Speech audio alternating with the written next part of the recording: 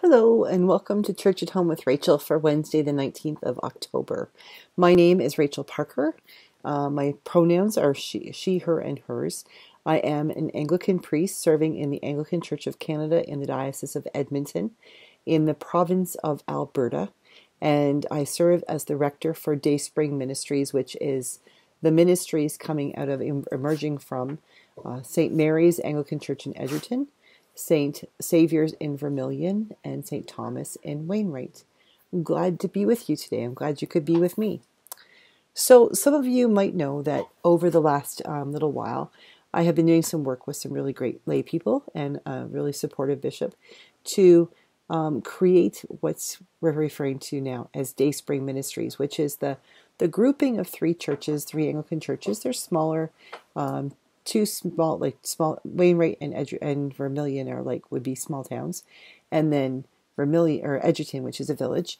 And we have been working together to bring together our ministries so that we can both worship on Sundays and do all the normal church stuff that you think of when you think church on Sunday, but that we might also find ways in these smaller outlets, these smaller communities, to figure out how to share the good news of Jesus Christ and to be Christians together in our communities. So by sharing resources, but also like financial resources, but also by sharing people resources and figuring out just, intentionally starting from scratch and thinking, how do we serve God where we are as the people we are, doing for God the gifts that doing things for God with the gifts that God has given us. So we've been doing this thing. We started officially at the Canadian Thanksgiving a week and a half ago, and we are plowing forward into a universe unknown. But in addition to that, we have another layer of that now, because I have been appointed and will be collated at a big synod service on Friday evening at the cathedral in Edmonton. We gather. A synod is a body of people, a gathering of a body of people. And so in the Anglican Church, we gather for our synod, usually yearly or once every 2 years, sometimes every 3 years, depending on the size of your diocese. And we talk about the business of the church. How do we run the church, the finances, the discipline, the things like that. We figure out what the vision is, what our bishop is asking us to do, and what direction we're going to take. And we have conversations, and we pray together, and we break bread together, both sacramentally in the Eucharist and communion, but also when we sit down and have meals together. And we were doing that this weekend, Friday and Saturday in Edmonton. And at the synod service, at the communion service, when we all gathered together as representatives of all of our churches from across the diocese, we do special things. And one of those things that the bishop is going to be doing, he's going to collate me as an archdeacon. And so my title, thenceforward, as long as I am an archdeacon, will be, instead of being the Reverend Rachael Parker, I will be the Venerable Rachael Parker. And so my sister has asked me, okay, so what the heck does venerable mean? And so I looked it up here. It says venerable means accorded a great deal of respect, especially because of age, wisdom, or character. So the joke here in my house is it must be for age. It's my wisdom and character might be kind of questionable. The thing is, in my diocese, I would be considered a senior priest. I've been ordained for 23 years, and I've got more time in than most of the clergy. There's a few who have been around longer than me, but not many. So yeah, maybe the age thing is the reason. But as an archdeacon, I will be an assistant to the bishop. And in this particular diocese, our bishop has what he refers to as an episcopae service, so a circle. The episcopacy is the bishop, and the way that we work. We have, in the Anglican Church, we have a bishop who oversees all of the priests and deacons and lay people. And that's how we work out I don't want to say hierarchy, although that's what it is, but it's sort of how we work out the who has what roles within the diocese. And in this case, our diocese has this episcopae circle in which the archdeacons act as assistants to the bishop. We come together, we advise the bishop, we think about those things that the diocese needs and how we can help the diocese move forward. to discern and understand and pull together all these things. And in this diocese, our bishop is doing something a little different. A lot of places have more what they call territorial archdeacons, so an archdeacon who oversees an area, kind of like an area vice president or something, who, handles the day-to-day help out the smaller outlets, the venues, and the smaller churches then would look to the archdeacon, the territorial archdeacon, for assistance and for answers to questions and those things, so the bishop's not inundated by those things. Well, in this diocese, they do things a little bit differently in that the archdeacons are not specifically territorial, but they have a purpose. So we have a children's family and ministry, children and family ministries archdeacon, and we have an archdeacon who is very much involved in training lay people and helping people to discern their call and how do we educate people in the church. We have someone who is an archdeacon and really focuses on social justice and outreach and things like that. We also have an archdeacon for indigenous ministries, and I know I'm forgetting something, but I haven't been yet to the Episcopate circle, so I will learn. My learning curve is pretty much vertical, but I will be the archdeacon for rural ministry.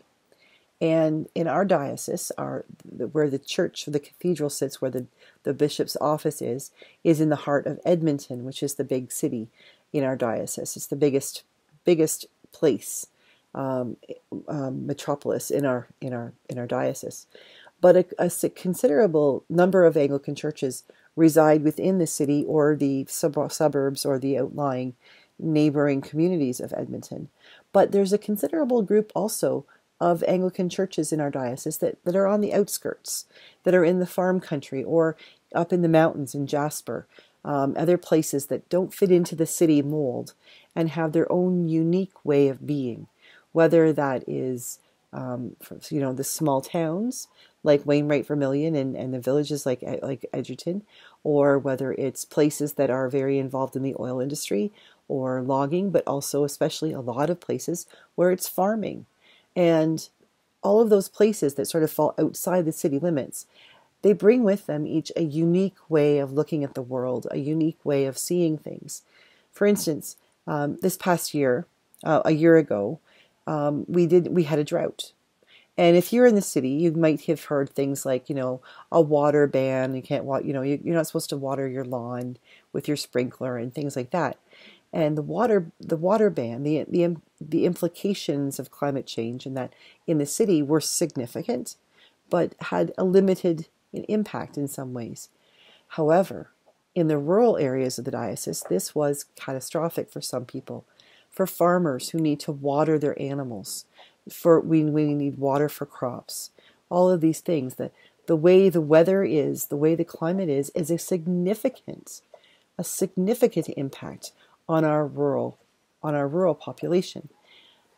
This fact that we have communities that are getting smaller and smaller, and I'm sure you see it in your areas as well, when the post office and the public school and the hospital and all these things start to close down, and those resources or those groupings of things that people thought of as the heart of a community are closed and go off to bigger centers, and you have to now drive further to get your milk or to go see a doctor or something. That has an impact on the community from which those places were taken away. And the churches are facing the same thing. Many places, the churches are holding on for dear life and holding on as vestiges of hope in those communities. But in some places, the churches also are closing. But just because a church closes doesn't mean there aren't still Christians hanging about and saying, well, wait a minute, what about me? I used to go there to worship. I was baptized there. My grandparents were baptized there. Where am I going to go to church now? And that's a big question for those of us who live outside of the city, because we don't have an easy access to another church. My church is I live in Wainwright. My church is about 2 minutes away by car from here, the Wainwright Church. The Edgerton Church is about 20 minutes away from here, and the Vermilion Church is about 40 minutes away from here. And so anybody who lives anywhere near where I live has a considerable amount of time they have to drive just to get to church.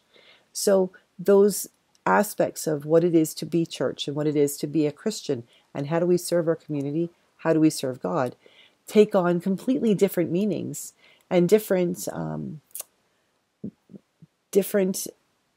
ways of looking and being when you are separate from the city.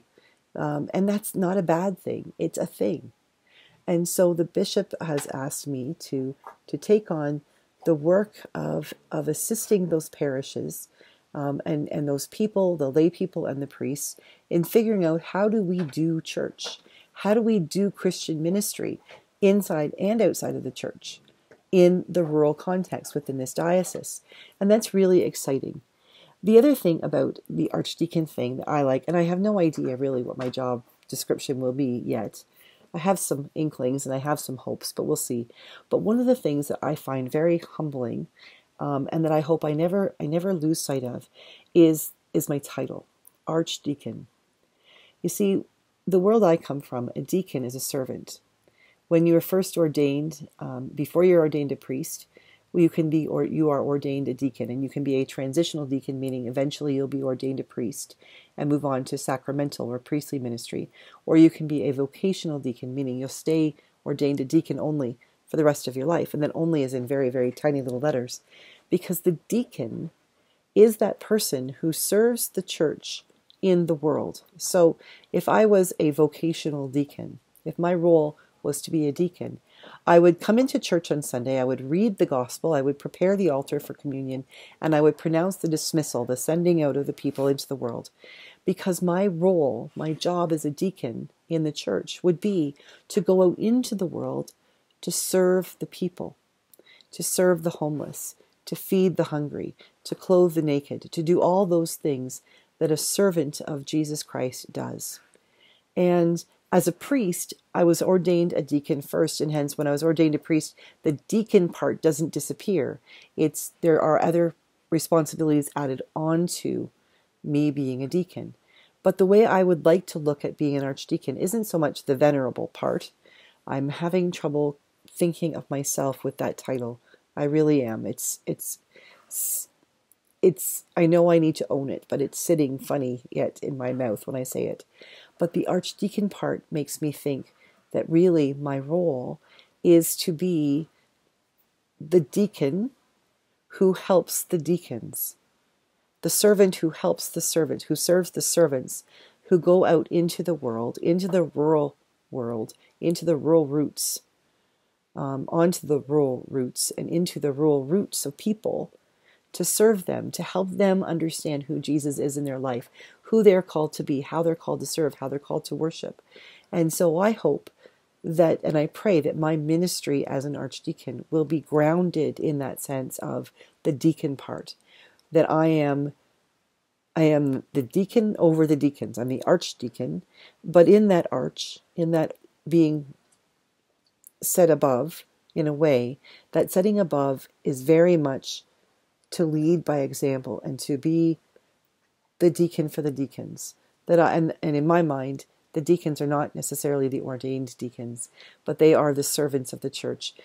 Each and every one of those parishioners in each and every one of these Anglican churches in the Diocese of Edmonton that is rural, rural, that we are away from the city, and that we have been given this incredibly beautiful gift of being stewards of this earth that provides the bread, that provides the grains and that make our bread, the corn that feeds our cattle, that the sense of getting back to the creation that God has entrusted to our care. And so as I begin or prepare to begin this new ministry, I hope that it will inform and it will influence church at home, and that we together can figure out what it is to be rural, because a lot of you who watch with me are not from big cities.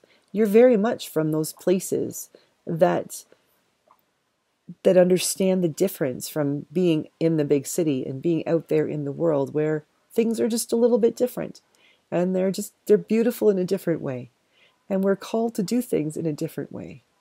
And so I thank you for being with me to celebrate this new experience, this new opportunity.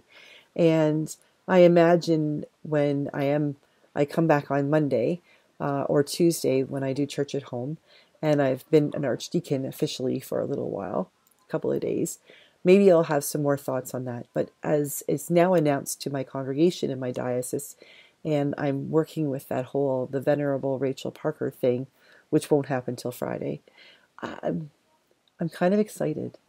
I'm excited to be a deacon with the deacons. I'm excited to be a servant with those who serve God in those rural places. I look forward to taking those rural roots, ROUTES, as I seek out and celebrate the rural roots, ROOTS, with the rural people here in this diocese. Thank you for letting me share this news with you, and thank you for your support and your prayers. If you have any wisdom for me, if you have any suggestions, please share them. Have a great day, and God bless you. I'll see you tomorrow for Church at Home with Rachael.